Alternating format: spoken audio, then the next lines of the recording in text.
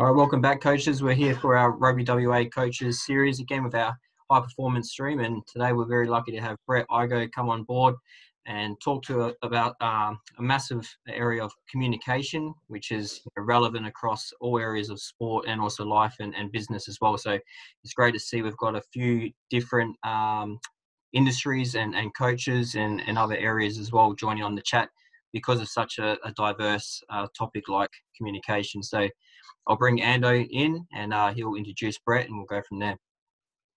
Thanks, Dylan, and welcome audience, particularly our high performance level 3 coaches, pathway coaches, and obviously especially a big welcome to Brett. Obviously I've got a history with Brett that goes back a long way.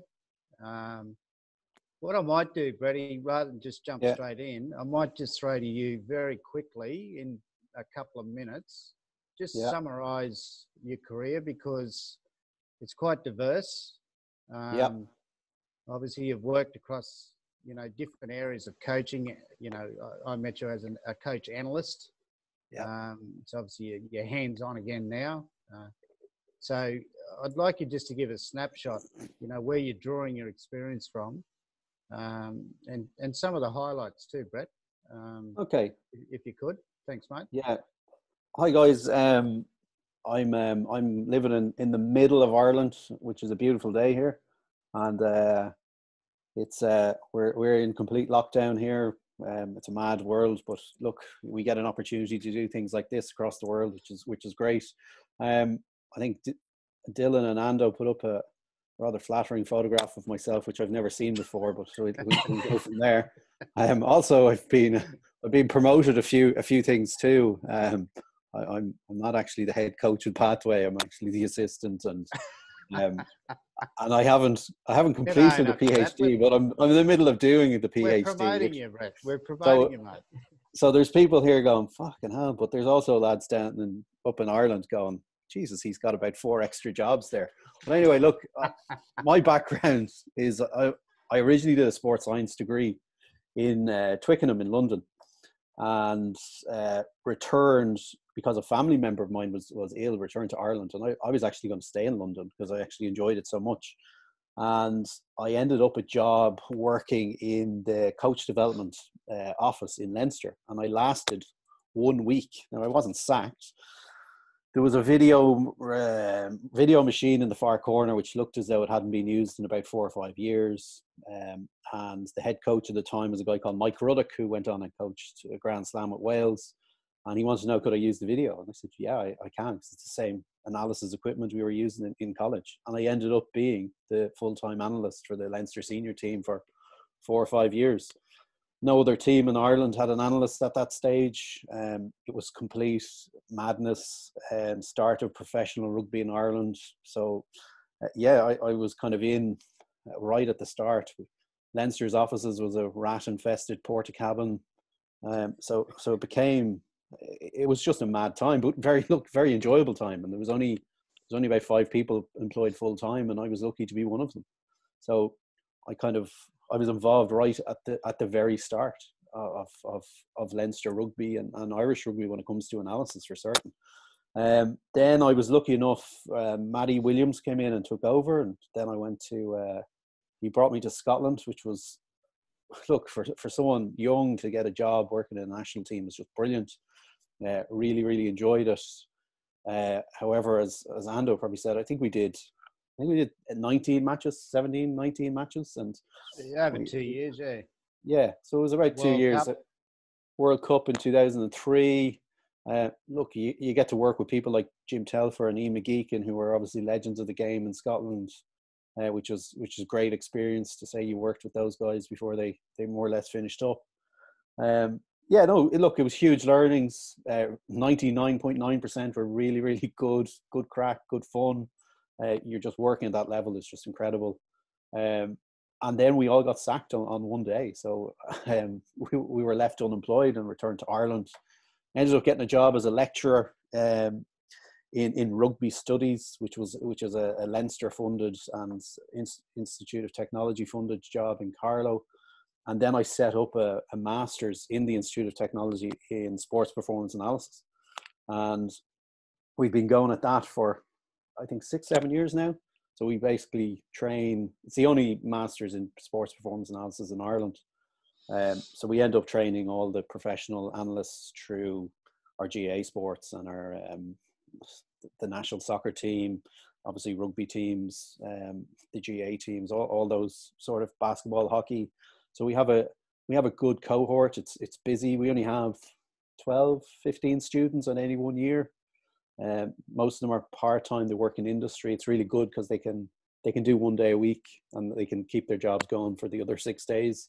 So that's been quite enjoyable. And I also did the analysis for the age grade teams in Leinster and the national under-18s, under-19s teams for the IRFU. And now I've moved into coaching, which is great fun, really enjoyable, coaching the pathway within Leinster, which is the famous Leinster production line, which you've just seen these kids come up at 16, 17 years of age, and you look at the national team now and they're all there. And the James Ryans, the Porters, the Lamores, like they've all come through that particular team. I think someone told me that that team produces more professional rugby players than most other age grade teams in the world. So it's a pretty exciting time.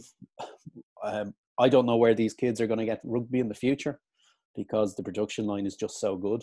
It's a fantastic production line. So look, to be involved in that is brilliant. I'm in the middle of doing a PhD at the moment, which is in performance. So that's probably keeping me busy too. And I also coach University College Dublin in the All Ireland League, which is your first grade rugby. That team, we have probably 20 plus professional rugby players who are all with Leinster, contracted players in Leinster. We obviously don't see these players because they're with Leinster. However, if players need game time, they get dropped down. So I think we probably had about 10 professionals this year who drop in and out, which is an interesting one to manage, to see how you go about that. But it's good fun. The standard is just incredible, and just working with those players, and you learn a lot from them because they are coming from a very professional environment. They're with the number one team in Europe, and you just pick their brains all the time, and that's where we as coaches, the good coaches are magpies, and we're not filing cabinets. So I think we're really good at picking those off, and I love when they come training because you just pick so much information off them. It's incredible. So that's it, Ando, in a 2-minute chat. Yeah, I noticed you brushed over your time in Scotland pretty quickly. No, I do have the scars. I may add to the audience that I had nothing to do with Brett's sacking, even though I was a high performance manager. I survived. But I always wondered that. Tough period. Look, it was, Ando. It was a tough period. But someone asked me there a few months ago whether did you think going to Scotland hampered your career in the long term, and yeah, it probably did. Without doubt, it did. However, I think long term, I don't think it did, because I think the learnings that you get from an experience like that, and the scars you have, I think you've got to take them and move them on. I probably learned more about myself and more about people and more about coaching setups and teams and how team dynamic, player dynamic than anything else. And I don't think you can get that experience anywhere else. And I know we're on a coaching webinar, and we all do our coaching courses, but there's no page in the coaching manual to deal with what you deal with in an environment like that. And you've got to learn by doing. You're dead right, Brett. And it's a good segue and I'll pose the question, and it's a comparative question. So, and obviously the center of our discussions around communication.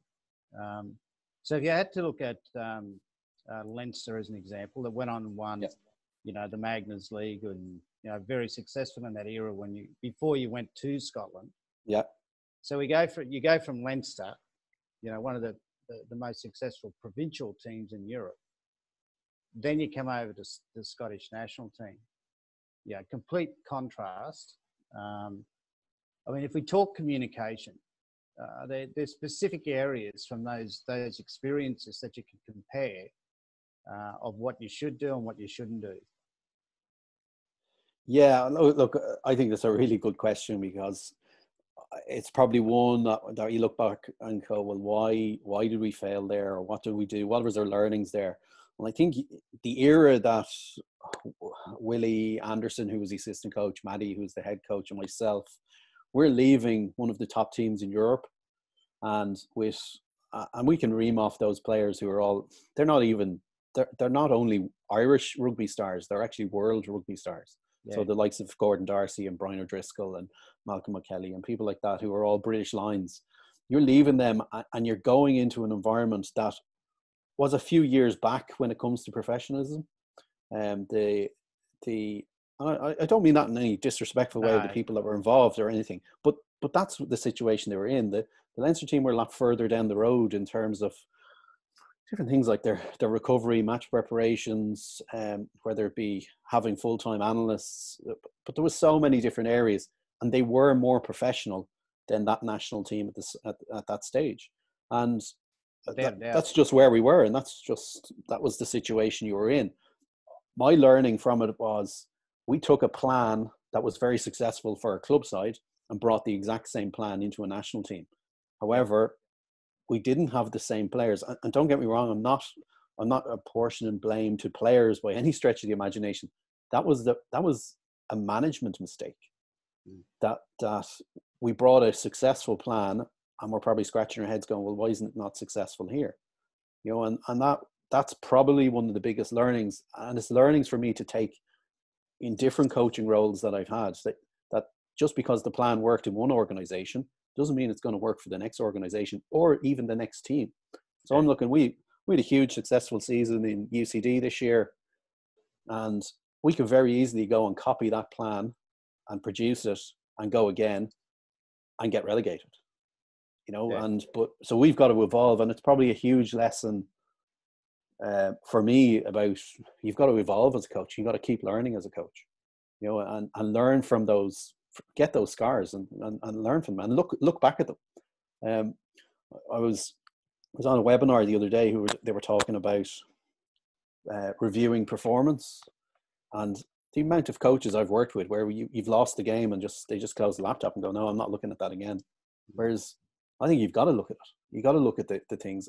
And there were some really good things we did in Scotland, but there was some bad things too, you know.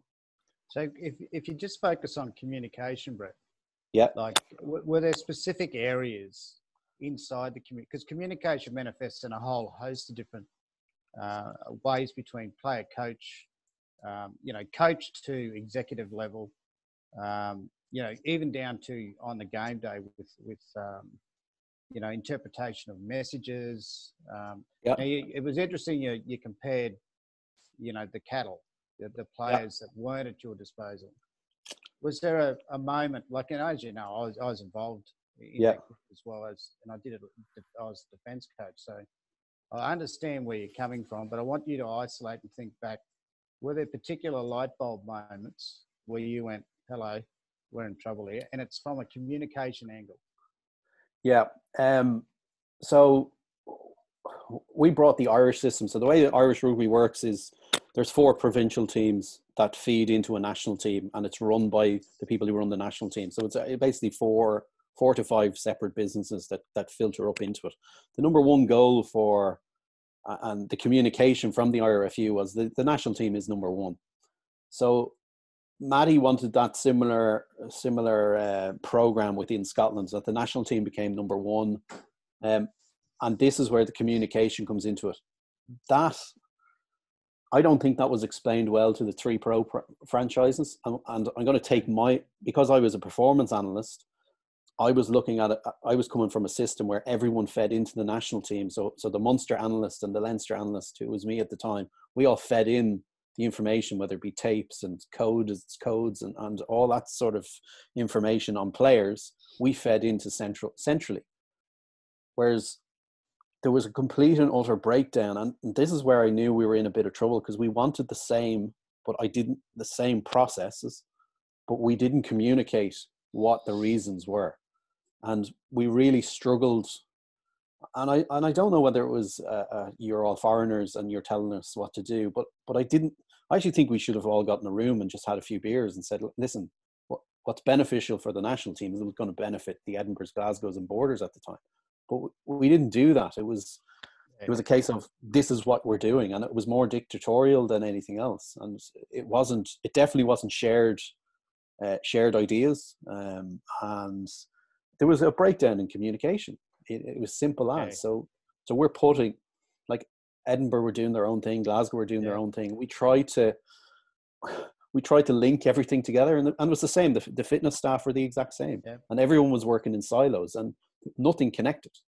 And that failure from us to communicate that information of what the plan was. So it wasn't actually Edinburgh's fault. It was actually our fault, and there was, That's right. There was, it was just a complete breakdown in talk. And that's the thing. Like, when I go through the presentation, you're going to see that. You're going to see that happening. And how do we as coaches deal with that? The lack of buy-in. The lack of buy-in too, Brett. Like, I mean, I know we tried on, just staying on point with this discussion, with the communication process. We did try to communicate the provincial head coaches. But they were very staid. Weren't accepting to change. They weren't accepting to, there was a battle between the provincial flag and the national flag. So all those particular areas were working against, But Ando, I don't think we ever talked, and communication has to be both ways, and I think we wanted to say, we'll go with the analysis of, we want this analysis done this way, and we fed into the national team, and that's the way it was, and that's the way we want it done. But there was no actual conversation back to ask them, what would you like here? How do you see this benefiting you? And this is where communication in high performance teams fails, is when it becomes this one way messaging and it doesn't loop. But by asking the Edinburghs of the world, what do you want here? It probably would have it probably might have got us an extra year. Without doubt. By having that relationship. And that to me is real key. However, it's only 10 years down the line that I've learned this, and it's a look back, and we can think of all areas of our communications. And I have coached in a private boarding school for 10 years in Ireland, and the parents were the ones that were really, really tough. And I look back now and I go, do you know what I should have done? I should have had a meeting at this very start of the year, and I should have laid everything on the table and said, this is what we're going to do. We got to think as coaches, when it comes to things like selection, we don't select teams to lose games. We select to win games. And I don't think that communication message really gets out there. I don't say, I'm not picking him at 9 this week because I want to lose the game. I'm picking that guy at 9 because I do want to win the game. And I don't think we get that. That's just a breakdown in our communication skills. Yeah, of course it is. And look, there's plenty of examples of it. Look, I'll just go into a little general discussion, as I mentioned to you in our preparation for tonight. Was a moment in you mentioned you've only just started to learn about the benefit of, say, communication, and was there a moment, like a light bulb moment, Brett, where you went, God, this is a particular area, as in communication, that really has a major impact on performance? I got this. I got a gig coaching in University College Dublin, which it was actually a job I really wanted for probably about 5 or 6 years now, because of the talent that they had. Like, you've got half your team are professional players. The other half are players who nearly made it, and with a bit of luck, they probably would have made it. So they're all guys who played Ireland 18s, 19s, all the way up, but they weren't good enough to push into a senior Leinster contract and stuff. So I knew that the talent was there. So it was a gig I really wanted. So one thing I really wanted to connect with the players So I set up a players' WhatsApp group, and I threw up and said, anyone want to sit down and have a chat before training, let me know. I waited 2 weeks. I got nothing. Absolutely nothing. Players never interacted. There was no messages on the WhatsApp group. And I was going, this is going to be a tough gig. Like the players don't really want to have a chat. And I'm all about having chats, and I'm all about sitting there talking to the players. What do you think of this? What do you think of that? I'm all into sending video clips. What do you think? And trying to engage with them. And I kind of was a bit baffled. So I texted one of the senior players and I said, listen, meet me for training for a coffee. So I met him for a coffee. We had a chat and everything was good. And I had the laptop with me and I pulled out 2 clips and I showed him 2 clips from the weekend's games. And I said, listen, what do you think? And all of a sudden, it snowballed. It absolutely snowballed because they saw you as, hold on a minute, he's meeting these players to actually help them by actually opening up a line of communication. I'm now becoming a better player by watching clips, by having a chat with the coach. Now, these are all university students. They could have been just in it for the free coffee and the free muffin before training. I don't know. Maybe that's what it was. But we've now developed a culture where you now get a text message on the Tuesday saying, Brett, are you free? I can meet you at 5. Now, it makes my day a bit longer that training starts at 7 and you're there at 5 and you're doing more or less 4 or 5 chats with players, video one-on-one sessions. But unbeknown that was my aim, by the way, it actually just happened, and it's evolved to a really good link between coach and players. And it's something that has accidentally happened. And I find that some of the best things you do as a coach are things that you didn't actually plan for, but they've just evolved into this. And it's created a really strong link. So you now get text messages from the players. How are you going during lockdown? How are the kids? Because it wasn't just about rugby. It was about them. So what are you studying? How's your exams going? But it became very much a two-way thing.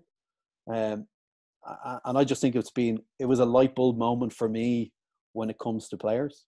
That they're the ones on the pitch. And you've got to have that strong link between the two sets, between the players and the coach. And that to me was my biggest light bulb moment, definitely in the last 2 years. Yeah, it's sometimes, as you said, it's the simplicity of it as well, Brett. It wasn't complicated. Yeah. It was just having a chat, very informal. Yeah. And it was a little. It'd be interesting to see what did they think when the messages first went out. Like, what was their thinking if they didn't really want to engage in the coach? Now, some of them might have been coming from a background where the coach was king and the players didn't really have too much of a say. Whereas for me, I'm coaching some of the best players in the country outside the professional game. There's you got to respect that. You've got to have a huge amount of respect for it. But that communication moment just really, really kickstarts. I actually think it's kickstarted a really successful season. Yeah, it's I know you're going to talk about a lot of this around relationship, which I think is, the central point between a coach and a player in terms of, the relationship has so many dynamics. And obviously communication is key to building that relationship. So we're all very interested to hear around some of those experiences through the session, Brett. So, mate, look, I'll hand it over to you now. Okay. And we'll get on with the presentation. And Dill, did you want to talk to them about, I know you mentioned the WhatsApp control messages. Did you want them through the session? Yeah. So if they've still got anything they want to add, they just use the chat line and I'll bring them through. But otherwise, we can leave questions for the end. But Brett, you should be able to now share your screen. Yeah, can you see that now? Here, I'll stop my share. Okay. Should have Brett's now. Okay. Is that up on the screen, Ando? Yeah, mate. Okay. I'm not going to go through that because we've been through that one already with Ando. Look, Ando asked me to do this and talk on communication, and I have a coach education background. And the first port of call for myself was I went to the books and I pulled these out, or sitting gathering dust, I must say, in the back of the shelf on the bookshelves. We all have fancy bookshelves now with Zoom. The amount of calls I'm on with everyone with their bookshelves in the background is quite phenomenal. But anyway, so I went to these books and I opened them up, and there's some really good ones there. And I went to the back and checked it out, and I found that every one of those books had next to nothing on communication. And that was the only one on the right-hand side where it actually says communication, one page 226. And it was a bit of a wow moment, actually. Now, the wow was probably panic that I had to do a presentation on communication and I was missing my clutch that I needed to help me with it. Because being an academic, that's probably what you do first. However, when you go through the front of these books, whereas that's the back of the books, you actually find out that every single chapter is about communication. And that's what coaching is. And it is definitely one of the bedrocks for all of us. And the really good coaches I've worked with, their communication skills right throughout the whole avenue of being a coach has been absolutely top notch. And if I actually think, who are the good coaches that you work with? What did they have over everyone else? And communication is absolutely massive. We have a coach in Leinster, Stuart Lancaster, who's a former England head coach. His communication skills are incredible. They're absolutely incredible. I've watched him on the field coaching a number of times. He does a lot of age grades, schools, clubs coaches. They'll mic him up. They'll put him on the field. We've actually done a coach behavior study on him within the IT amongst master students. And his communication skills are absolutely excellent. So just stay on point there, Brett. Yeah. Like with regards to Stuart, I know we've had lengthy discussions about it, but just for the audience, what defines Stuart's communication skill? His ability to get on the field, his ability to get his message from what is going on in his head, whether it be tactical or technical, to the players. It's very clear, it's very direct. One thing he does when we did the coach behavior study is his use of name. And it's a verbal use of name. So you know exactly who he's talking to, and whether it be a nickname or first name.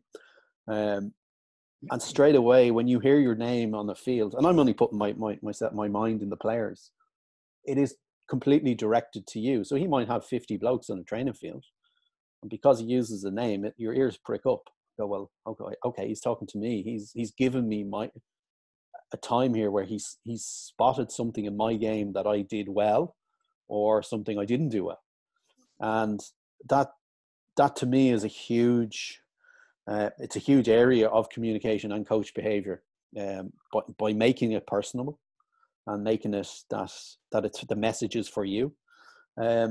He has a fantastic mind, tactical mind of the game, and he's able to articulate it in a very simple way. Like we all know as coaches, you're sitting there, whether it be attack and defense, just complexities within our game. But his terminology around those complexities make it really, really simple to understand. And I think we went through a bit of time in Irish rugby, definitely in around the 2000 mark, 20 years ago, where we had a name for everything. The Australian coaching influence, we had a name for absolutely every step into a tackle, every moment in a tackle, every time we cleared a ruck, everyone had a name. Whereas his is just simple. It's just simple messaging, and when you watch them, I just love going to watch. I like going to watch good coaches do it, and that's what he does. Now, I don't have privilege into sitting in team meetings. I don't know what they look like. I don't know what any of those off field looks like. His podcasts that he does, he's delivered for age grade coaches in Leinster very recently. It was excellent. Really, really good. One of the most enjoyable podcasts I had because of his manner of communication was excellent. Thanks, mate. I just want to show this, which I don't know whether This guy's speaking Scottish, so Australian people might not understand him, but we'll give it a go. So this is a guy, Alex Ferguson, who's one of the top coaches in the world.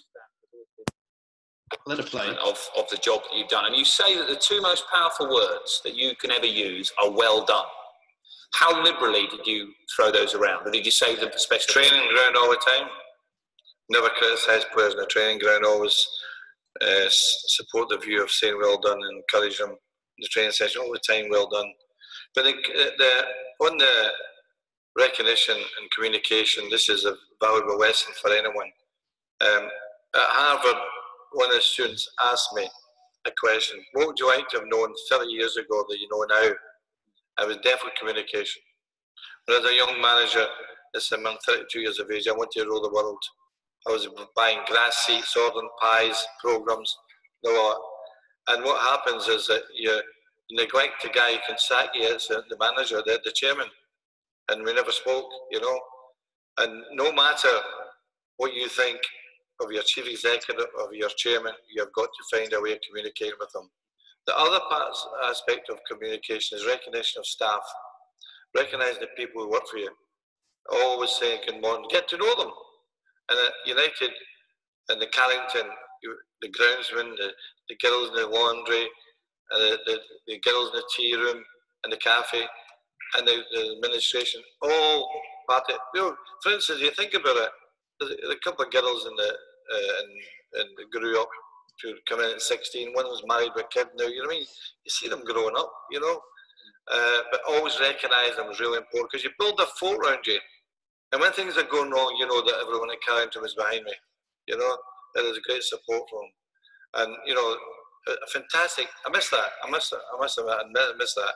I went in one day, and Kathy Phipps, Kathy at the reception, she says, Denise in the laundry wants to see you. I says, what's she wanting? He said, I don't know. So it goes along. She says, where's my effing money?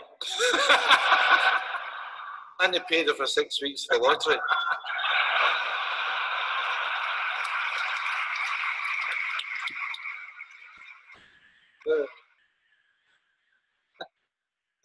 The essence of that message was there was no way she would speak to me that way unless there was a great communication between us, Yeah.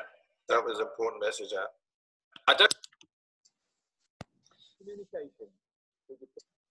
So, look, the reason why I put that particular clip up, there was just two aspects to it, and there are two that really, really hit home with me, because of experience, and it's something that I've probably taken from my Scottish experience more than anything else. The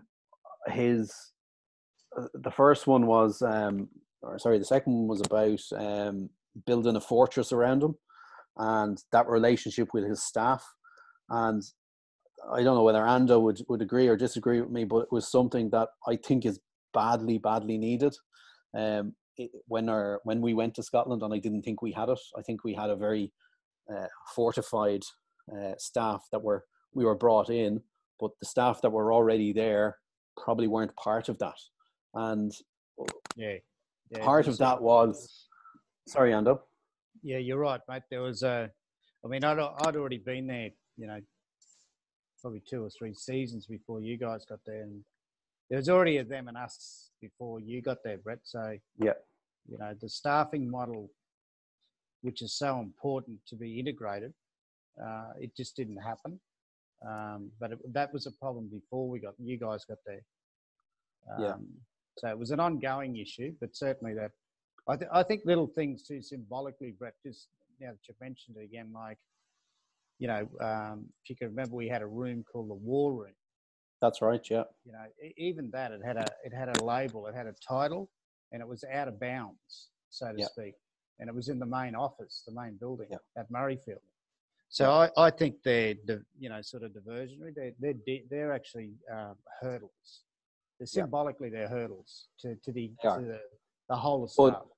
But because of that poor we didn't really communicate what that was and how important that was, and we definitely didn't have a connected culture of that. Everyone within this organization is for the success of the Scottish rugby team. And I think that's really important for anyone who's coaching out there. That is everyone in your club or your school or your team that you're working with, is everyone in the organization pushing for that win on the weekend.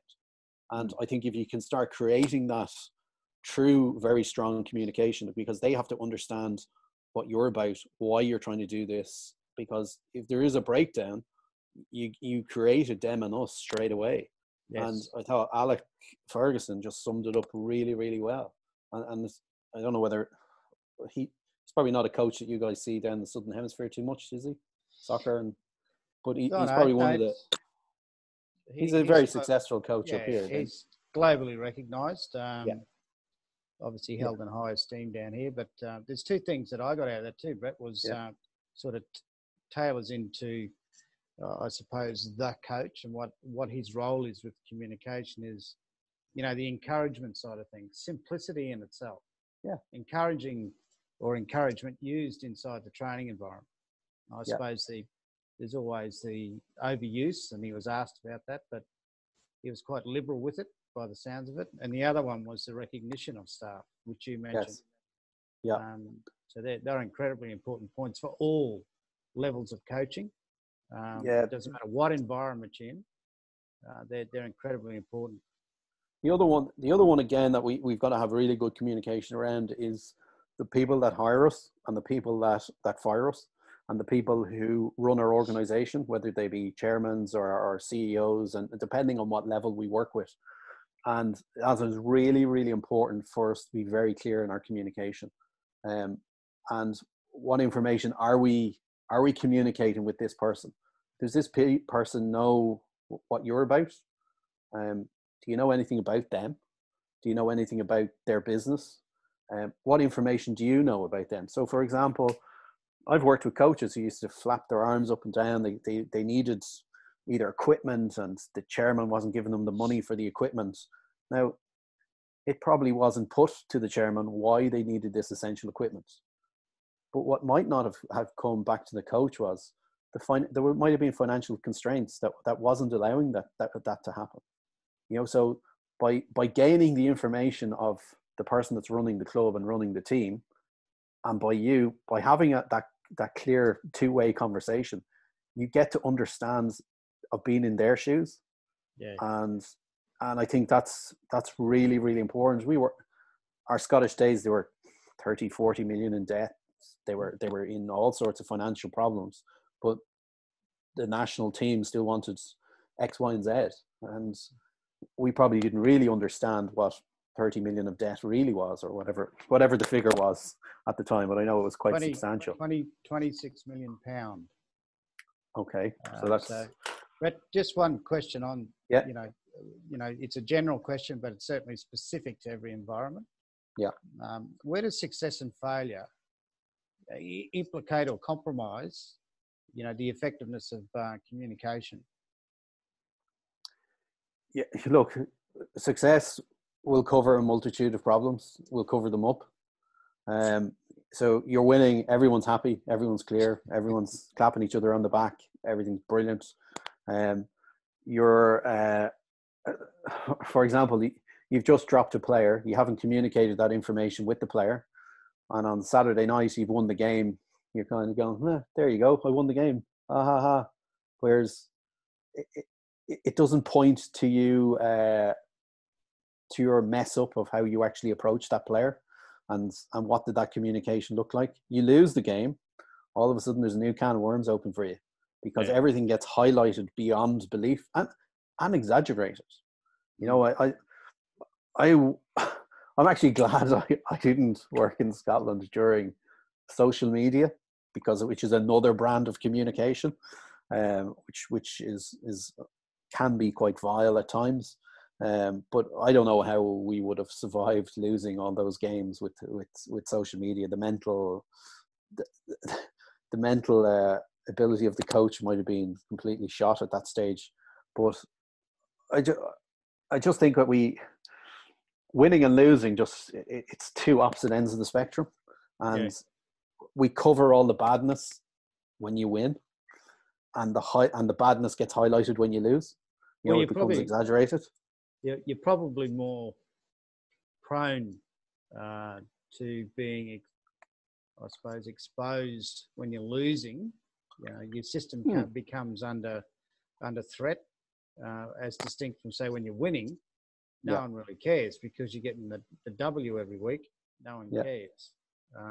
So there's an assumption there as well, Brett, that everything's hunky-dory. Yeah.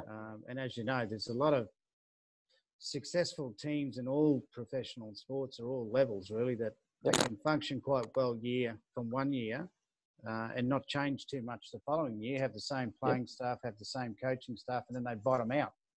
Yeah. Because they haven't done their homework around the communication side of it all.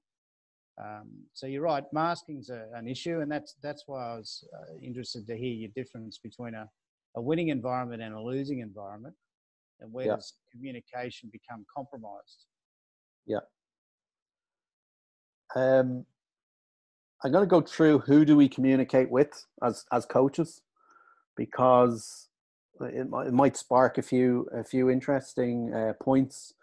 Obviously, the players, it becomes hugely important to get that link with them.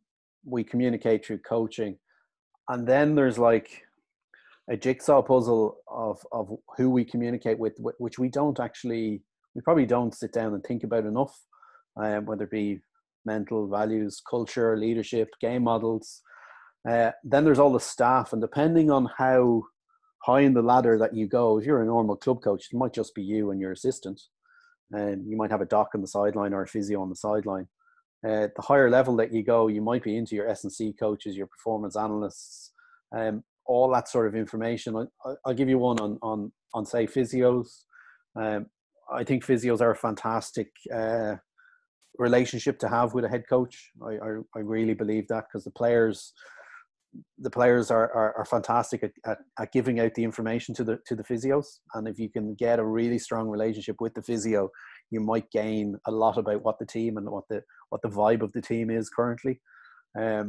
Different areas, like players who are injured, players who aren't injured. I've had tons and tons of players tell me they're 100% fit, ready for the game, and 10 minutes into the game they look and go, I have to come off. Then you have that conversation with the player afterwards, and you find out that he actually wasn't right all the time. But because of poor relationship and poor communication between player and coach, we didn't actually know that. And because of poor relationship with physio or poor communication with physio and not having an adequate communication system, that has actually happened. And I think we all as coaches have come into situations like that with players playing through injury, players who aren't fit, players who are fit. And that is a really powerful, the physio to me communicates with the team, and they're kind of like the heartbeat of the team, and probably have been for a hell of a lot of professional teams. They are an important link. So that's one that's definitely going to have to, I would recommend that you get that strong relationship. Obviously, assistant coaches is massive. If they're assistants that you've brought in and you have a working relationship with, they understand how you work. If they're brand new and you've never worked with these people before, that chain of communication has got to start. You've got to link in. You've got to be connected. Because if you have no understanding about what they're doing on the field, we're at nothing really as coaches. Freddie, you don't mind, Dill, can you take Tony Ayoub's mic off mute? You still there, Tony? I certainly am, and so really fantastic. Can I just bring you in on this, Tony? Look, for those in the audience, Tony's, what do you got, Tony? 25 plus years at a professional level as a physio, head of performance at the moment at Canterbury Bankstown in the NRL. Yep. Australian Kangaroos physio, goes back 2 decades, Tony? Yeah, I did it for 18 years. Yeah, so obviously I've worked with Tony at the Melbourne Storm as well. So Tony, I wouldn't mind getting your views, because that's an incredibly important point that Brett brought up around the physio area. Obviously you're across, performance area per se, but you're a physiotherapist, obviously. So did you want to just chat a little bit about that, Tone? Oh, look, I totally agree with Brett. I think he's hit the nail on the head. And, in my role at the moment as the high performance, manager of all the staff, the S&Cs and the medical staff at Canterbury, I go to the physios a hell of a lot because in my role as a head physio for, 25 of those 30 years, you get a real good feel for where the group's at. They tend to open up a lot more because you're one-on-one with them. I actually, and I've said it to my two young physios that we've got at our club is, they got the hardest job in the organisation simply because of the man hours they have to put in. And because of those man hours, they spend so much time with the players and get to know the players really well. So I actually use them a hell of a lot with, where the group's at, how they're feeling. Is there any whinging going on with, how we're structuring their strength and conditioning. So yeah, I totally agree with Brett. I think it's really important. So Tony, do you actually, even though you're mentoring, you're actually mentoring a lot of people now, but and have done previously, obviously, but do you enable that process between the physio, as an example, and the head coach? How do you manage that process? Do they have to come back to you with information, or do you try and coach those physios, those S&C guys? No, I see my role, Ando, as I try and be really inclusive.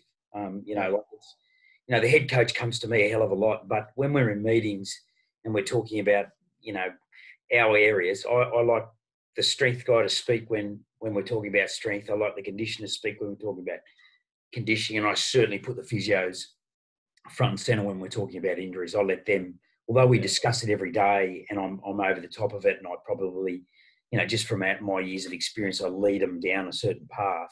I try and give them a fair bit of autonomy and let them make the decisions and then communicate that to me first. And if I'm happy with it, then I make them communicate that with the coaches, because again, I'm not going to be around forever. So I see my role as one where, I've got to bring the staff on. I've got to challenge the staff and bring them on, because, my time's coming and going, and it's important from my perspective that I leave the place in a better position and someone can step up to a role when I'm gone. Yeah, of course. Yeah. Thanks for that feedback, Tone. Good point, Brady. Yeah, Keep going, Tony, mate. I think you're spot on, but I think that relationship, that the physio has got to be confident enough that you're not going to betray them in any sort of way, that you can't. They're not used as the snitch of the team. That they're not telling stories out of school. Everything is for the benefit of the team, and I think the really good physios know that, and the really good coaches know that, and it's just about getting that bond and getting the information without harming the team dynamic as well. Yeah, I totally agree with you, and that's the challenge that I've got at the moment. Is I've got two young physios who are, just feeling their way. They're a little bit. Last year was, like a deer in the headlights. Just loving life and being involved with the players at that high level. But again, trying to get through to them that it's really important that you all have the same messaging with the players, because quite often, and I'm a hard taskmaster, Brett. So, I've been around long enough, like Ando and yourself, where when a player's being soft and when a player's not. Yeah. And that's the challenge for me, is to get through to our younger staff who haven't got the experience. We've got to have that same messaging. And I found it really difficult last year with two really young physios where,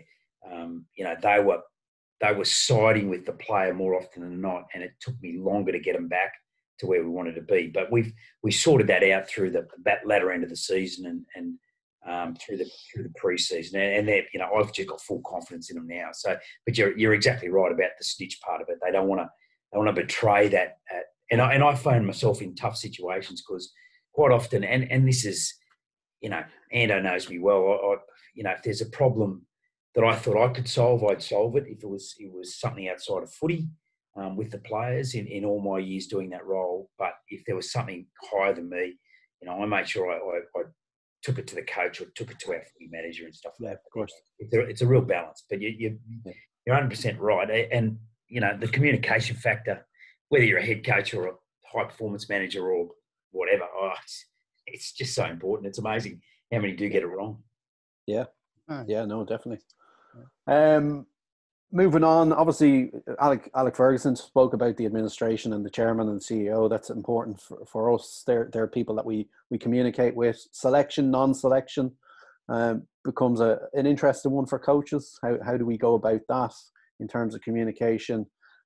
Dropping down the level, depending on how high you look, you're up as academy and talent ID. And obviously, we're communicating game strategy, media, depending on where you sit on the ladder, how you communicate with them. So you see it just keeps going on and on. Parents, if we're at age grades, how are we communicating with the parents? Because they're an important link. We got to understand that these are the people that are driving your players to training. So we've got to give them the information, because most of these people they're working. They might have other kids. So that's a whole, like, we could probably exhaust about 2 hours just on that particular topic.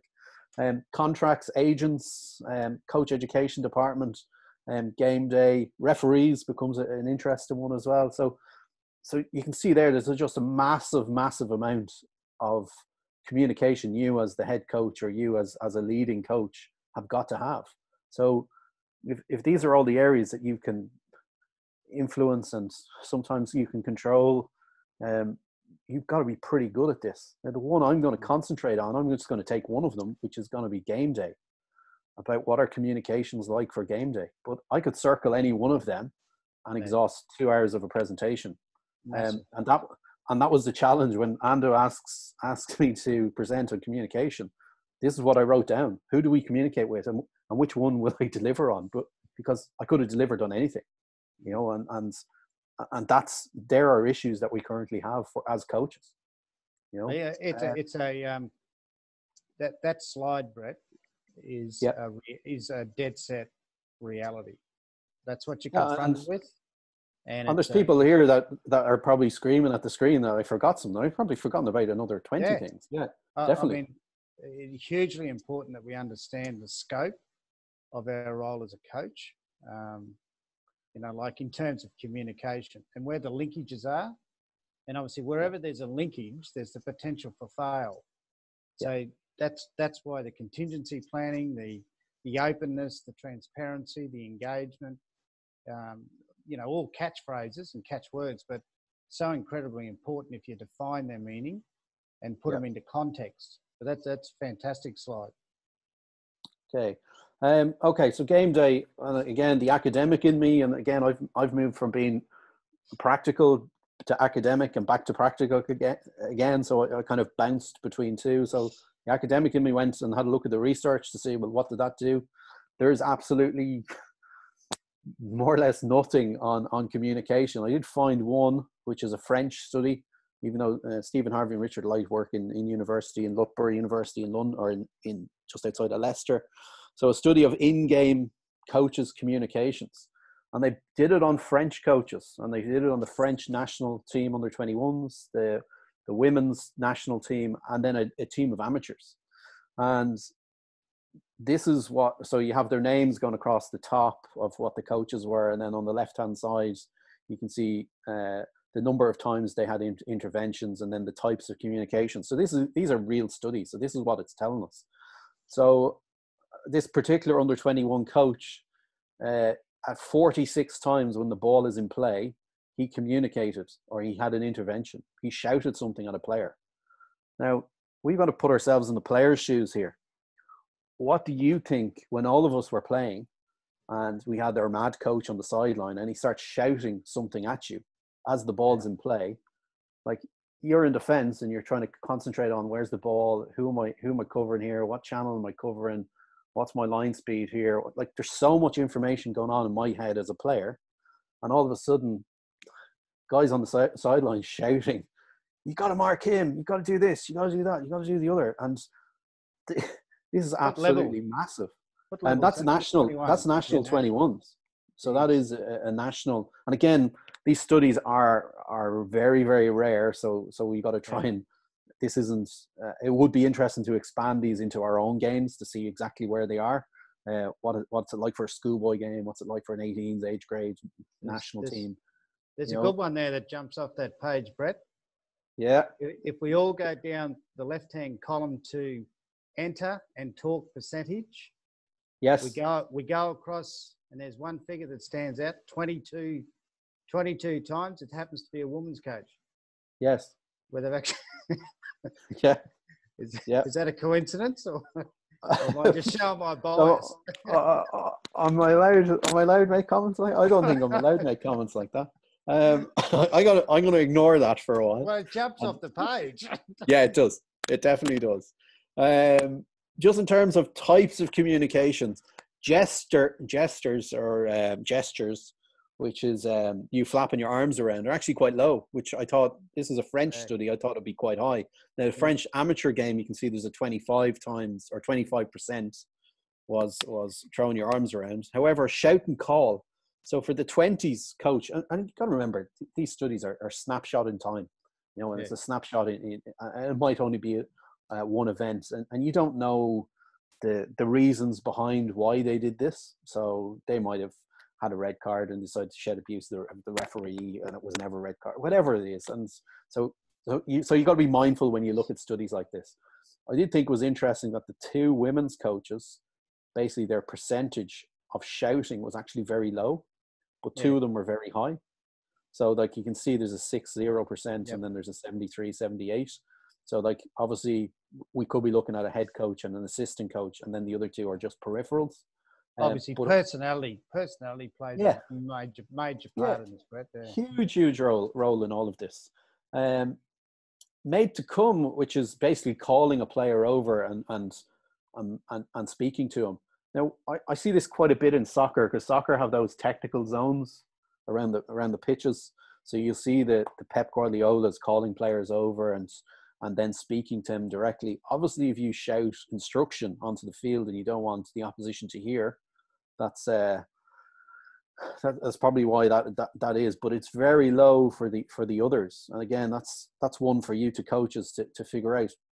Is my behavior like on the sideline? How am I communicating? You know, am I sitting on the halfway line? I got a gig after Scotland coaching the local rugby team where my father-in-law was involved and played with, and he said, "Will you come out and coach?" And I said, "Okay, I'll go on. Yeah, I'm doing nothing else. I've been sacked. I've no job." But so I decided to coach at a club site, a small little club site, country club site, and after 4 games, I got Shepherd's Hook into the committee, and they said, "Brett, we've something to talk to you about." And I said, "What?" Because you don't say anything on the sideline when the game's on. And I said, "What do you mean?" And they said, "Well, you don't talk. You're not saying anything."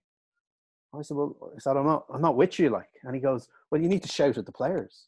You need to continually shout." And I'm kind of going, "What?" So the next game, will you shout at the players?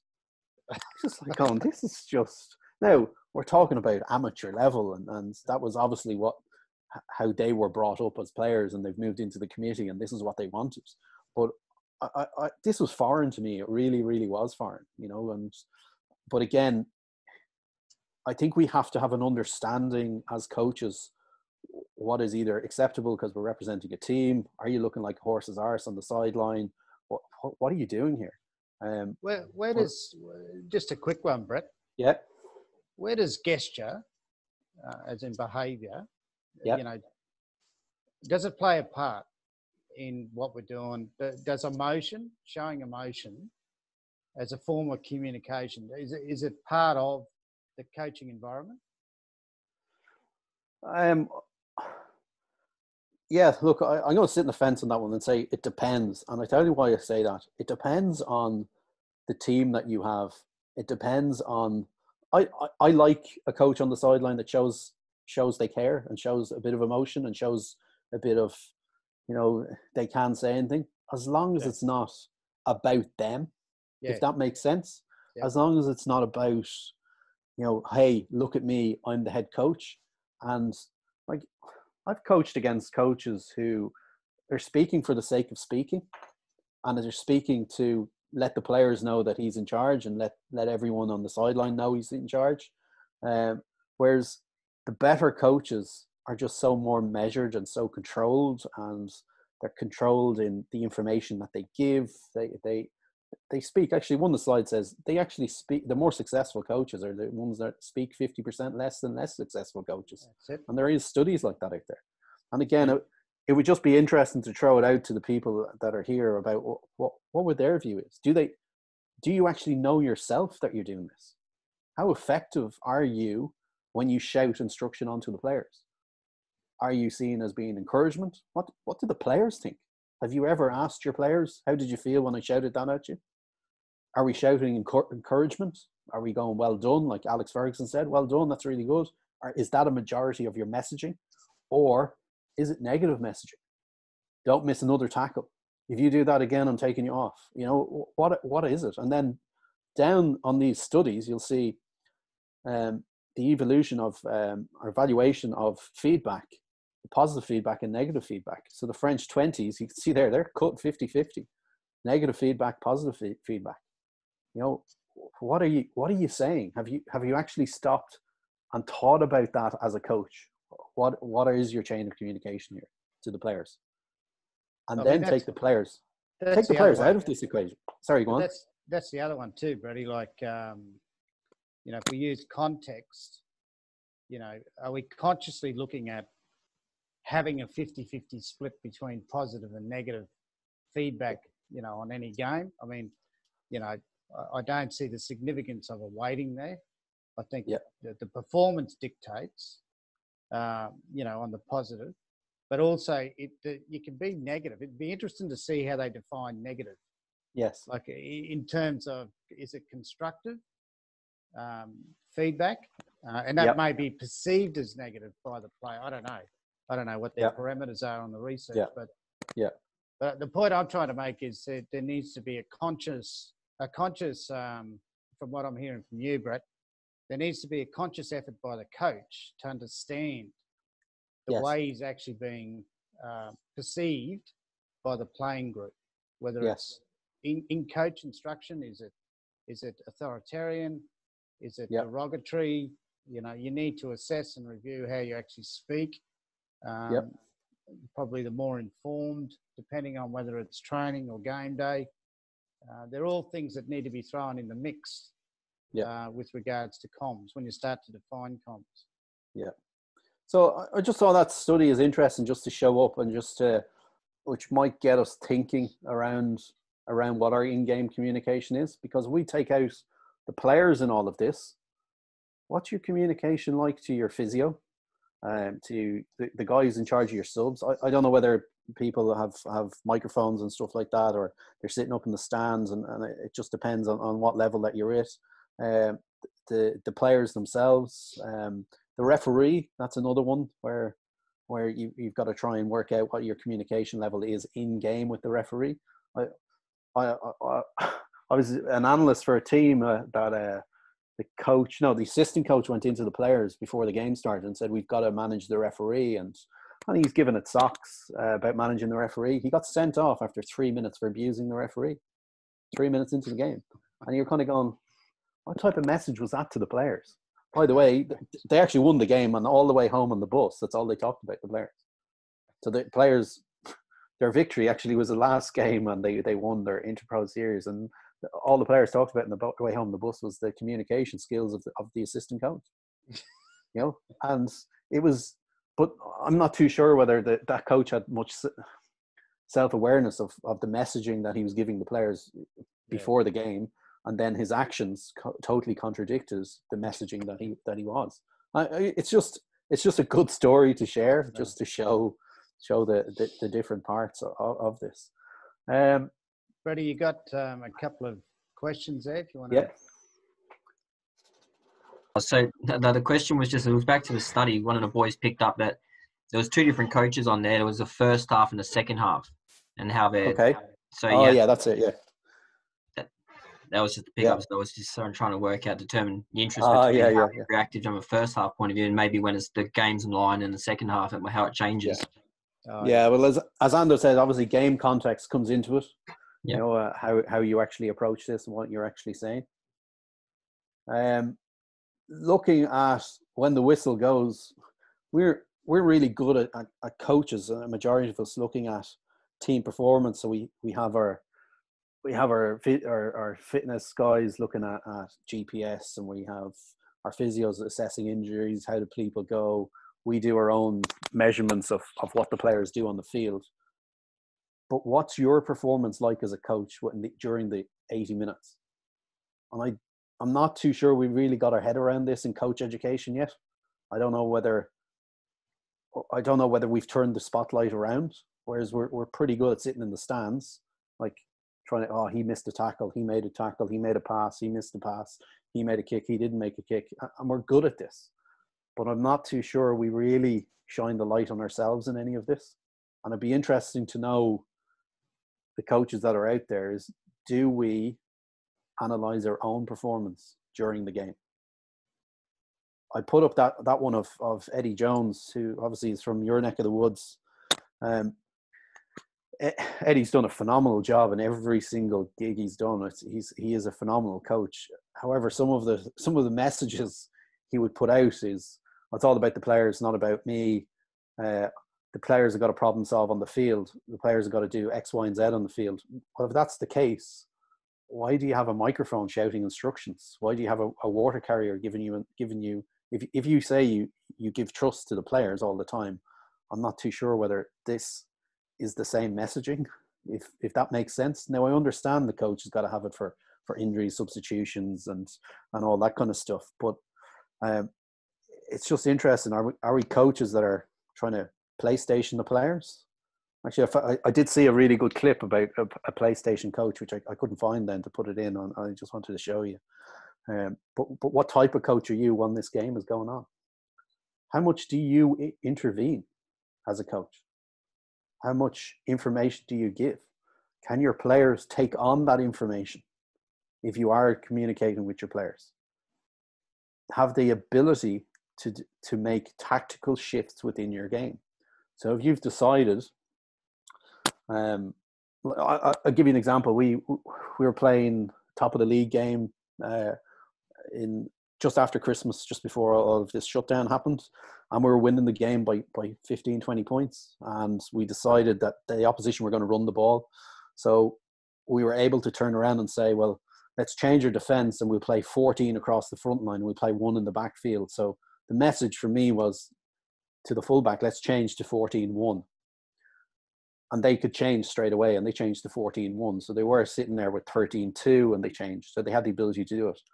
If I take myself back 12 months, I couldn't do that with a school side I worked with because they didn't have the knowledge, and I didn't impart them with the knowledge and give them the knowledge. They would have had an inability. So if I had said the same message to them, I would have got something else. What's he talking about? I don't understand this. So because the capability of your players, I'm dealing with semi-professional, professional players, they understand the game a lot better. So the information I would give is at a certain level, whereas it might not be the certain level when I'm dealing with 17-year-olds. So I think we've got to understand the level of players that we're dealing with when it comes to messaging and communication. How do we communicate? Are we communicating like Eddie is slapping the table? Are we roaring? Are we shouting? Are we gesturing? Are we showing up fingers? What are we doing here? You know, because the sideline becomes a very animated place at times. And again, do you analyze your own performance? Over coaching and competition. I find this topic really, really interesting, and there is a bit of studies around it. I have a quote there from Popovich, who's a basketball coach in America, who's won the basketball is now, I don't know whether in Australia it's Last Dance is pretty popular, is it? Yep. Yeah.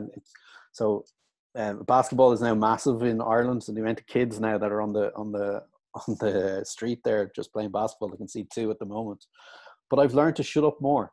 Sometimes being quiet and letting the players play is much more important than trying to be Mr. Coach and teach him this and teach him that.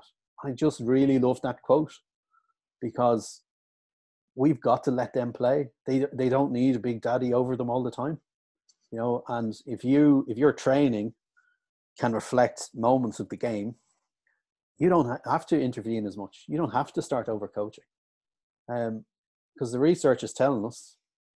Research shows that top coaches give 50% fewer comments to their athletes during competition. And if I actually think back to the more successful coaches, yeah, they are the quiet ones. I really like the Last Dance when I'm looking at Phil Jackson. He's very controlled. Now, I know the snapshot is more of the players and more of Michael Jordan, but I think it's episode 3 is more about the coach. He's very controlled. I don't see much ranting and raving on the sideline. When it goes into those timeouts, his messaging is very, very clear. You know, those timeouts with 5 seconds left on the clock, and obviously he's got the best basketball players in the world of a generation that he can play these plays, but his messaging is extremely clear. And again, I don't know whether your experience is, Ando, you've worked with some very successful head coaches too, and whether you get that same vibe from them. Yeah, it varies, mate.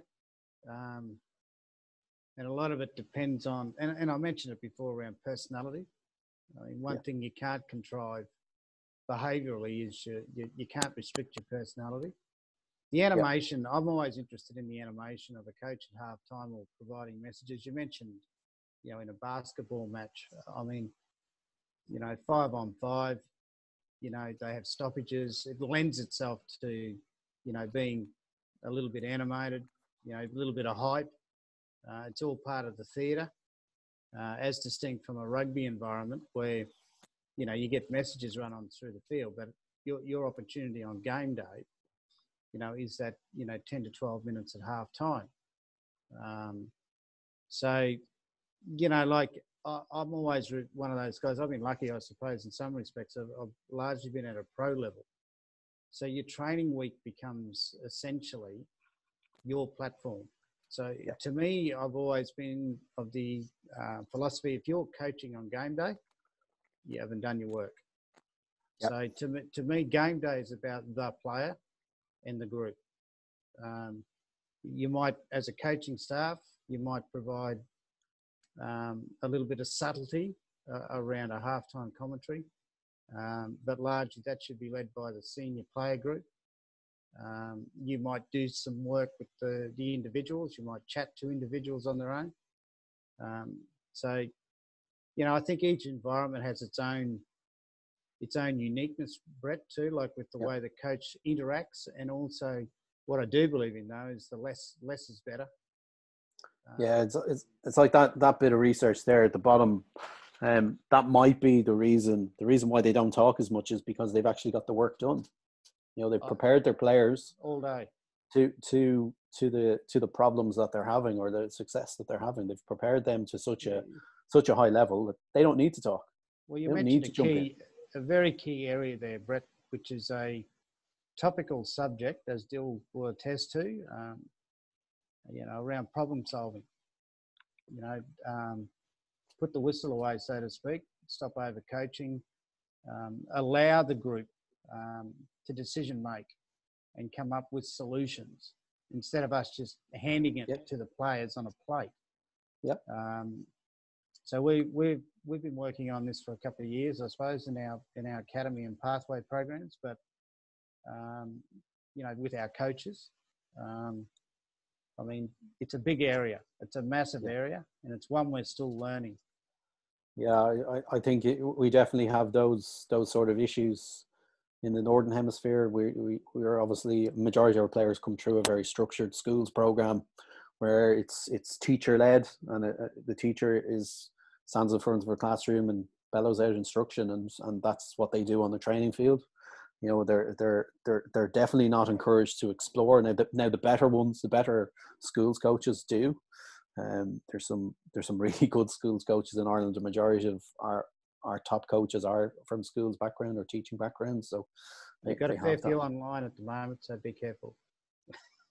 Okay. One of the key ones as well, when you do intervene, will it make a difference? And have you actually stopped after 80 minutes and said, well, I used 10 messages there. Which one of them made a difference?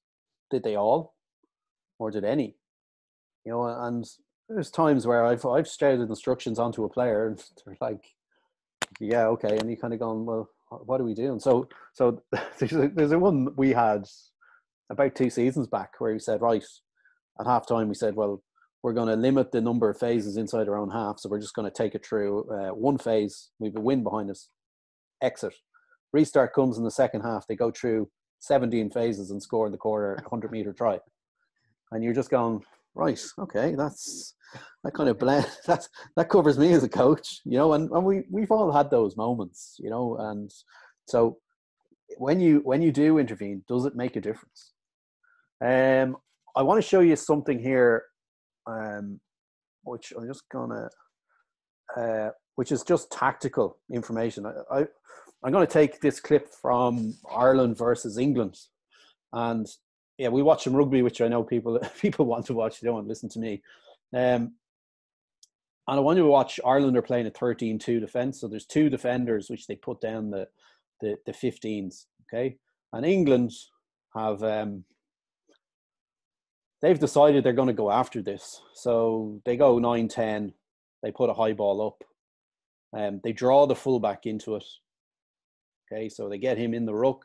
So now there's nothing in the backfield. This is the big five. So the second row knew it was the plan. Now it's obviously fallen to the wrong person. And he's decided to kick one through and it hasn't come off. Okay. So that was the first attack of the game. This is the second attack of the game. We'll just, there's no sound, so you just play it through.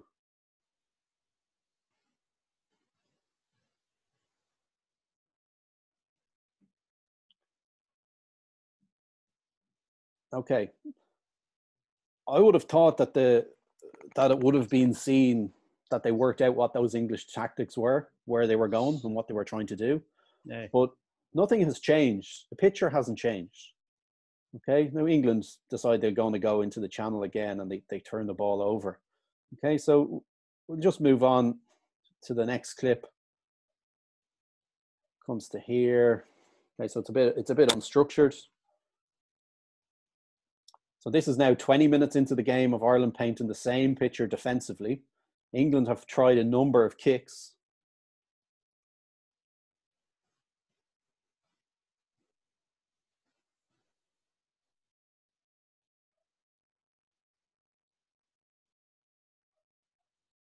Okay, so it puts them under a bit of pressure, and that's what happens. You as a coach, do you recognize what the opposition are trying to do? And do you band-aid to try and fix, to disrupt their tactics? Or do you have the ability to do this? Are your players aware that this has happened? Because I'm looking at these clips, and by the way, there's 7 or 8 of them I could show of the exact same thing. And I'm kind of going, well, if the players haven't problem solved it, is that now our time to intervene as a coach? Yes. Because they haven't, they had an inability to spot this. But this doesn't get fixed because that's about 20 minutes in. Okay. And then this happens on about 34 minutes.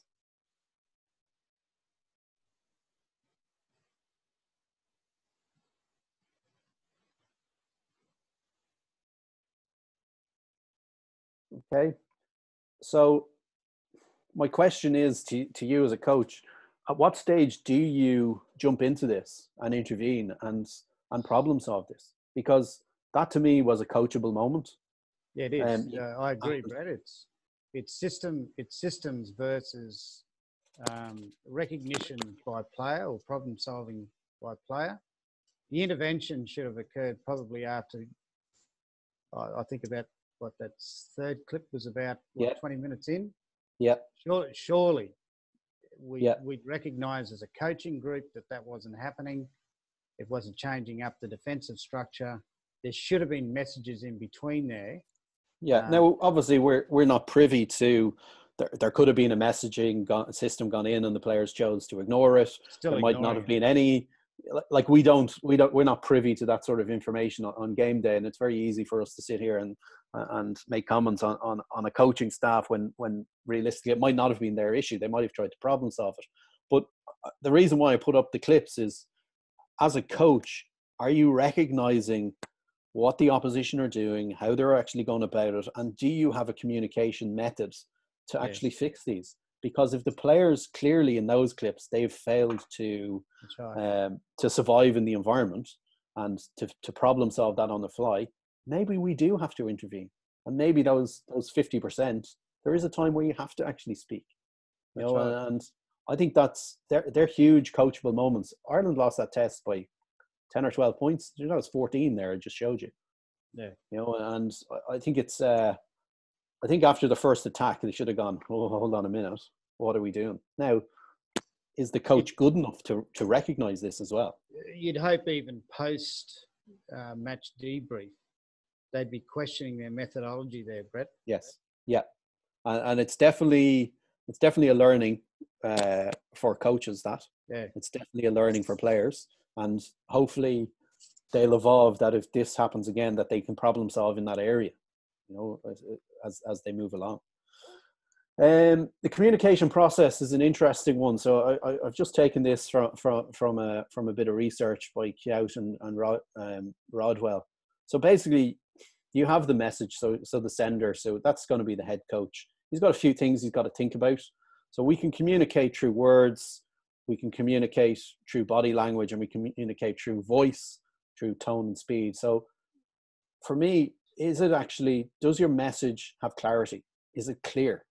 And whether it be verbal or body language or voice, is the message that's in your brain coming out of your mouth or coming out of your hands understandable? Because it has to go somewhere. So use of player's name, I like. Again, I've seen coaches do this, and the more successful coaches in their coach behavior are ones that use players' names, because it's very clear. You shout onto a field on the sideline, we need to do X, Y, and Z. Why don't you just use the player's name of who you're actually talking to? And it might be a captain, it might be a tactical decision making, or whatever, your 9, anyone who's in charge of that area. I think the message should be short and repeated. Okay? Short and repeated. Gain acknowledgement, so you want to have something back that they actually understand, whether it be a nod, thumbs up, any sort of gesture back, and not a yes or a no. And that's just for you to understand that the message has been received. However, once the message is sent, there's a few little issues that have got to come. So was it encoded? So was it heard? Okay, did the person get that message? Did they decode what that message was? And what did they decode that message as? Because it must go to a message receiver. Because with that, there's loads of noise. And there's a lot of noise. And it's not so much noise levels or people shouting or anything. It's the message. It's the noise around the message. You know, did you say who that message was for? Did you say when this was going to happen? Because what you said might be not what they heard if your message isn't clear enough. And then it goes to a receiver. For us, during game day, we look for feedback from the receiver. However, there is a second receiver. And the second receiver might be the messenger who you're giving the message to. It might be the physio who's giving a message back. It might be the substitution that you've made on the sideline. It has to go to the referee or to the fourth official, depending on what level that we're working with.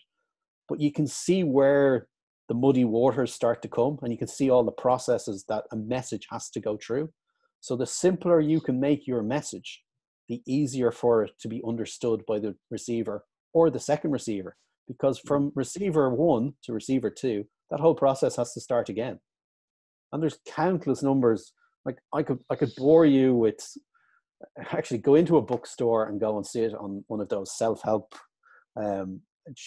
sections of a bookstore, and you'll find thousands of books on this, absolute thousands of American popular psychology sort of books around it. But it's a very simple process, as long as the beginning of the process is made simple. Does that make sense, Ando? It does, and it's the problem we've got obviously with messaging, and it's the interpretation. Yeah. The coding is obviously critical, and the other part of it is, particularly on match day, Brett, like the cueing, the language we use in session has to have a succinct understanding with each player for each movement or moment that occurs in conflict in a game, so that the guys can actually decode and problem solve themselves If they can't, as we discussed before, the cueing that we provide as a coaching group, if it's not helping, if the players aren't decoding or problem solving, it's the cueing that you've learnt, which is the summary of your work, the cues that you use in training, that becomes pertinent and prevalent inside the game.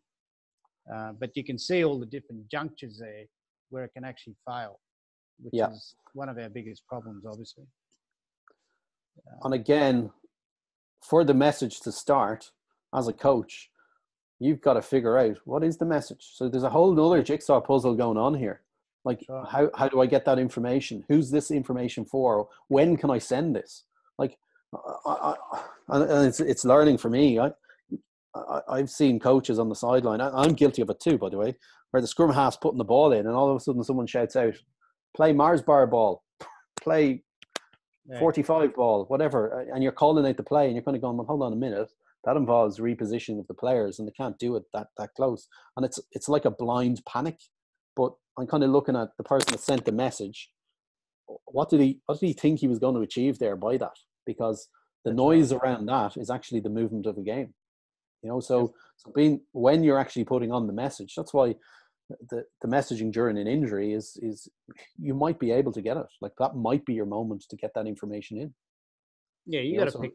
You pick critical moments that are conducive, you know, to deciphering the message, Brett. Like, it's and it's not that hard to recognise those parts in the game, but certainly yelling out from the sideline while the play's in movement. I mean, that's just that's a joke, but we hear it. Line out calls from the sideline. Line out call, yeah, good. We'll change that up on while they're throwing the ball in. Like, hello. Or even stuff like even shouting, "Play a 6-man," and they're sitting there with 5, and then one player who hears this, he runs from where he's been and he runs all the way across. Meanwhile, the out half has called a certain play, which is the 5-man play.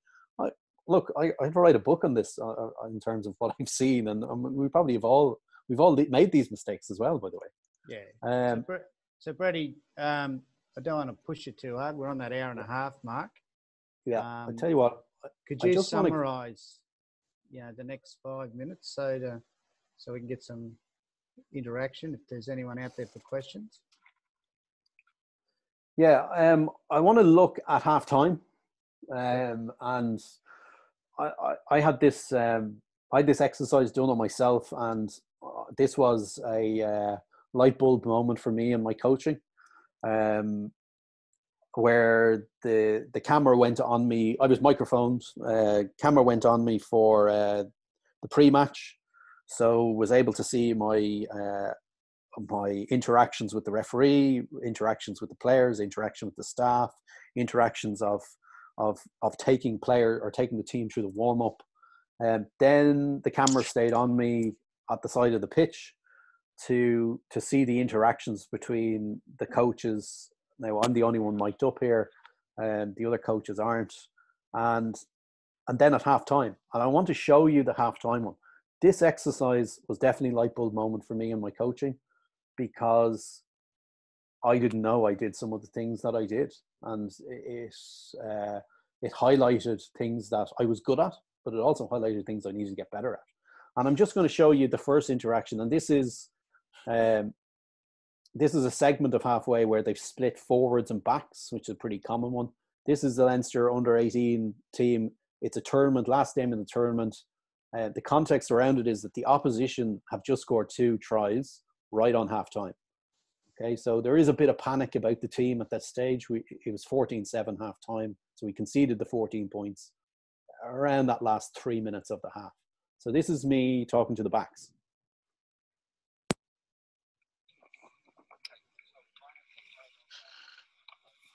Well, what's working?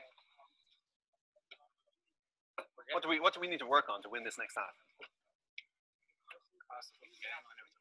Yeah, we have to cross the gain line.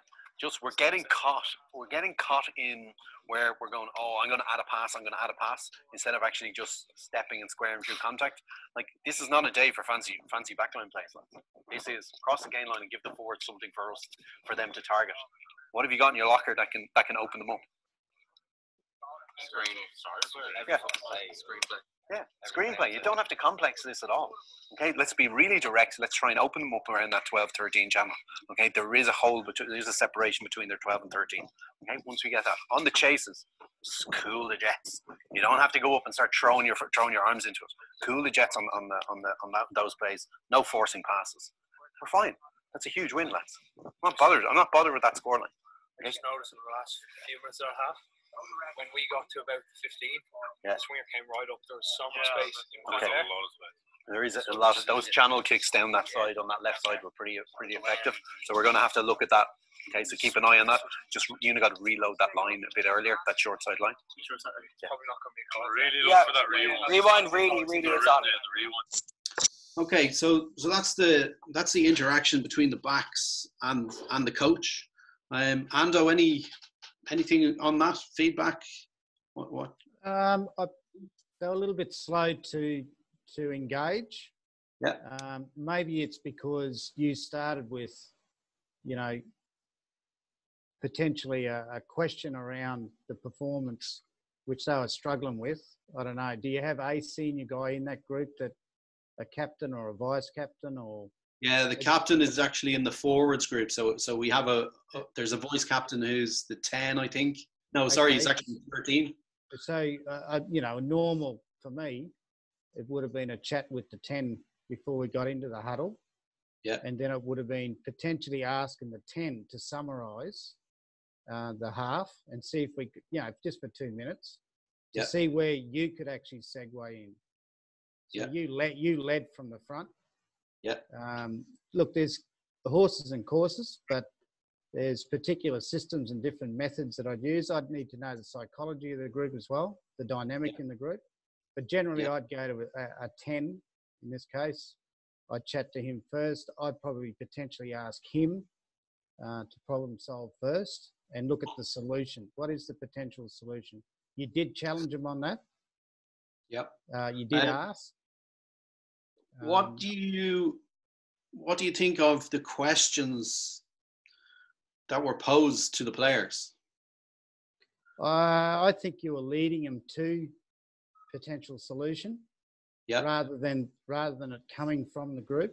I think it took them a little while, Brett, before they got into the motion of, this is us. We know what's going on. We know what's happening out there. But again, it's the group. Yeah, I thought it was interesting, but the light bulb moment for me isn't actually that halftime talk. The light bulb moment for me is actually this one, because this was the whole group. So I coach the defence on this team, okay, and we've obviously just conceded 14 points. I take it personally because I'm the defence.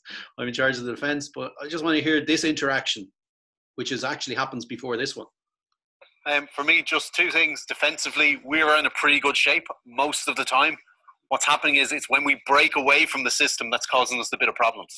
So let's not break away from it. I don't need the third man to go in and start counter-rucking and smashing in Lee. We've done that two or three times. On the kicks, lads, it's blue wall. It's blue wall. What's happening is we're going up on ones and twos and they're just picking us off all the time on offloads. Get a blue wall. If you can't get one, just slow the whole thing right down and wait for your partner to come. Well, that was all you. Yeah, it is all me.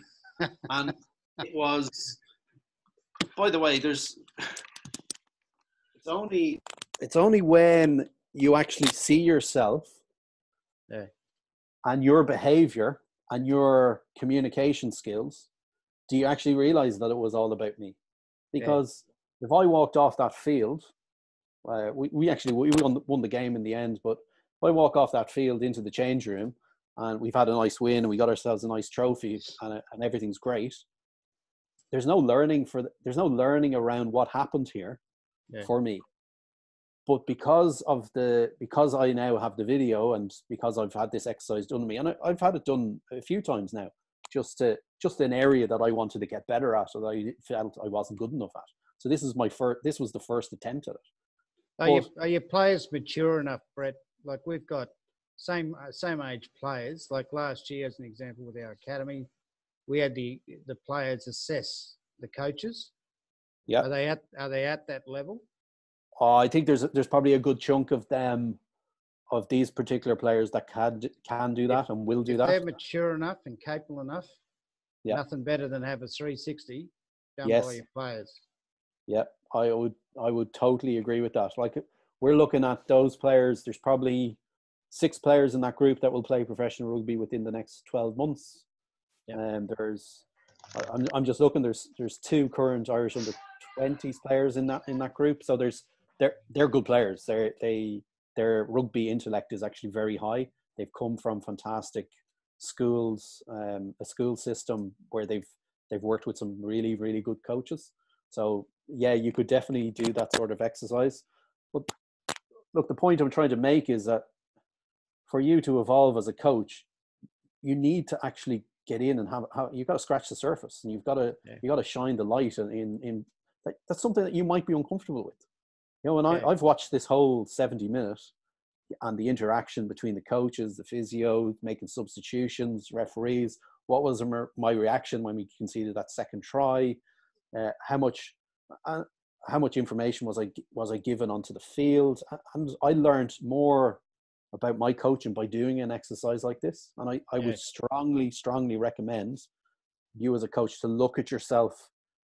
I know we video ourselves in terms of our accreditations for coaching courses and stuff, and we might video ourselves on the training pitch, but there's no better education than putting you in that live situation where the pressure's on.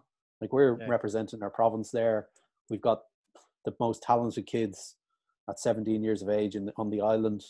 And I just think I would strongly recommend that you do that as a coach. You know, so there's a bit of learning on it. Definitely, Brett. It's a very, very good point. Look, we might put a full stop on that part of it, Brett, and we've got a couple of questions here coming through on the chat line. Dill? Yep, so I'll just bring in Ross Tommy. Ross Tommy, mate, you want to hop in? Yeah, thanks, Dill. Thanks, Brett, for tonight. It's been really good. Yep. On that side of communications, I just wondered how it went. How does it go with the players when you've got it wrong or not quite right as a coach, particularly as you were just talking about with giving yourself feedback and analysing yourself, and whether it's in hindsight for like selecting a player or tactically and that kind of thing, and keeping the respect within the player and vice versa. Obviously, you've got to be open and honest with yourself. But how does that go? Have you had that in your experience, and what sort of come of it, basically? Yeah, just in terms of that feedback, in terms of that video, players wouldn't have any knowledge. They know that you're mic'd up, and they know you're part of a coach education program, and that's why you're doing it. And we have explained to the players.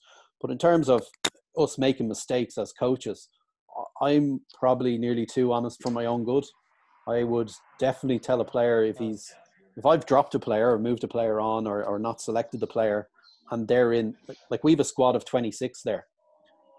If we've made a mistake, we're the first ones to actually say it. We had actually an interesting one with that particular group where we had to select a squad of 26 before our last game for a tournament. We picked the 26, and one of the players who wasn't selected went out, and we played Northampton, which are a big English academy, and we went and beat them. And he played, and he was man of the match and scored 2 tries. And my only thing I could say to him, because of the nature of the competition, you had to register players and all this for a tournament. I had to have a conversation which made me look like a horse's arse. But I think I'm honest enough and mature enough to say, listen, you played really well. I'm delighted the way you play. And I said, I think I've made a mistake in selection. Now, I don't know how many coaches actually can do that, but I had the conversation with that particular player, and it was really uncomfortable because I did make a mistake. And then in the tournament itself, player never appeared in any of the tournaments. That kept going on in my mind. But I think I only have that through experience. I would never have said that 10 years ago. Not a chance. But I think your maturity as a coach, and because you've been in those situations, definitely help you evolve and for situations like that. We're not perfect. I tell all my players I will make absolutely more mistakes than you. And I do that repeatedly. And it becomes a bit more human, and they see you as a human. They don't see you as super coach, solve all the problems, know it all. But I've no problem telling the players or telling any environment that I'm in that I will make mistakes. I don't prepare teams, and none of us do here, to lose rugby matches. And I know I've said it early on in this presentation. And I think when the players see that human side of you, and that vulnerability that you have, I think they have more respect for you for doing that, for showing that. But we make tons of mistakes. Absolutely. No different than I say, telling the players to play one phase exit and they score a 19 phase 100-meter try. Like, we make tons of mistakes. We make selection mistakes, bench mistakes, bringing people on at the wrong time. But that's part of our learning. We're not going to get it right. I'm sure the Eddie Joneses and the Stuart Lancasters and all these coaches at the high end, they make tons and tons of mistakes. I showed a picture of Ireland. They have fantastic coaching staff. Andy Farrell is a very well experienced player, coach. He's coached at every single level. That's a mistake. Now, I'd like to think that he learned from that mistake, but I think we're only human. Like, we're going to do that. It's like driving a car. Right, thank you. Thanks, Ross. Perhaps I'll just bring you in now. You're off mute now. I'm off mute. There you are. There you are, Paps. I know, it's terrible. Firstly, Brett, thank you so much for imparting all of your experience. Thanks. My question's around, as a coach, with the game being, say, 90% unstructured with multi-phase, that 10% being set piece, how much do you concentrate on allowing your players to independently problem solve within scenario-based unstructured play, as opposed to giving them prescription structured play, unstructured play? Does that make sense? Yeah, no, it makes sense. It depends on the level that you were at, and this is the way I've done it, and it's not to say that this way is the right way.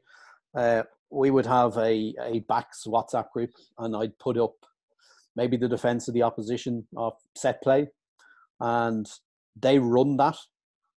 But I'm running a backline where all 7 players are capped under-20s internationals. They're in the Leinster Academy. They've played for their senior province. They've got, some of them have 10, 12 caps. We one of our backs played against Argentina in a test match. So I can do that, and I can release the handbrake for that particular group, because I know their knowledge is far greater than mine, and they know what will work and what won't work. And 9 times out of 10, they'll pull a play that they've got from Stuart Lancaster or Felipe Contaponi or someone, and they'll pull a Leinster play and they'll put the name to it. But I'll try and mirror that in training on a Thursday, the defensive situation. They will play their play, and then I might interact and say, well, I'm not too sure whether have we tried the shorter pass, have we tried shorter line, or go a bit wider. So we'll have that conversation. But I've built a really strong relationship with them, with those players, and I've allowed them to do that. However, the 18s, we don't have that luxury, and I'm probably more tell because of the experience that they have. I feel as though I have a wealth of experience, and I've been put into that position to open up with my experience, where we can sit there. So we have this old Sabutio. Ando, you know Sabutio, do you? Yep. Yeah, the old football game. We actually have the Sabutio men, and we try and do an education with them off the field, where we will give them different scenarios and we'll ask them what works. But it is probably more tell from my part than not. I did an exercise with that particular group that you just saw, where I said, we were playing Munster in a game, I want you to design their backline plays. And I said, I'll be back in a minute. I actually came back. I went upstairs to the glass. I wanted to see what their interaction was like. I left them for half an hour. They actually came up with nothing at all. And that's when you know that you actually need to help them. So right. I think it depends on the experience of your players.